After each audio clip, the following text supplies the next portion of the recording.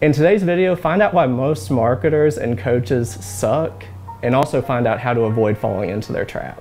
Those who have the capacity to give good advice generally have too much sense to waste their time trying to get rid of it. All right, so we just talked about the epidemic of these rent-a-friend style coaches where people will give encouragement, tell you you're great, but won't give any specific advice. A smaller subset, though, will actually give you specific advice, which is a huge upgrade from the rah-rah, you're so perfect and great folks. They'll outline a plan for you, give you real feedback on what you should be doing, and try to outline what you should be doing with your business, your diet, whatever it is that they're coaching you on. And that's a marked improvement from the people we just talked about. What people still have to be careful of is making sure that the people who are giving them this advice are actually experts in the thing they're advising on. Because people love to give advice. They love to be heard, and they will readily tell you what they think and what their opinion is, and that's irrespective of whether they actually know what they're talking about or not. So simply being specific isn't enough. Just because somebody's willing to give you their opinion doesn't mean that that opinion is worth anything. And like the quote that we had at the outset mentions, the people who are often the most willing to give out their opinion are often the least qualified to actually be giving that opinion. So ultimately, what advisors are saying is mostly comprised of their opinion. There aren't a lot of hard and fast rules in a lot of things, so it comes down to what their judgment is. So we really want to make sure that people's background is sound enough to where they have good judgment, and that the advice they're giving you is actually rooted in true knowledge and not just stuff that they're pulling out of thin air. And you'll see examples of this all the time where people are giving advice that by definition does not match the reality of their lives.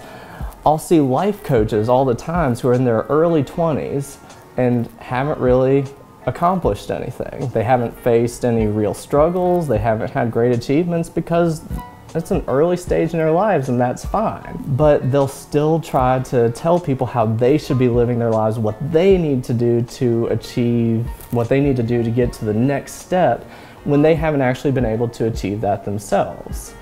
I'll see these life coaches all the time to where they'd be working at Starbucks or having it to where they were bagging groceries somewhere, which is totally fine, but it didn't give you a whole lot of confidence that they had the first-hand experience to be able to really give you advice that was actionable, that you knew you could trust. You see the same thing with multi-level marketing things all the time. Anybody who pitches an MLM is always going to tell you that it's life-changing, that it's easy money, that they wish they had done it sooner, that this is how they're supporting themselves, that it's the greatest thing they've ever done, but they all have other jobs. None of them are running around taking trips around the world every week because of this massive, endless wealth that's being generated, because that's not the reality. They're not actually getting those results, they're just claiming they are. My favorite example was I was coming back from a conference and sitting next to a girl who was probably in her late 20s, early 30s, and she was a coach, and her niche was coaching people on how they could quit their jobs and work full-time for themselves as coaches. That was her specific thing that she coached everybody on, but she worked full-time as an employee for somebody else. So the very thing that she was telling people how to do, she hadn't been able to accomplish herself. You see this, it can be an epidemic in the coaching space. First we look and see if the people can actually give you specific advice and not just encourage you, but even then you really have to look very closely at the reality and look at what their lives are showing you about what they're saying.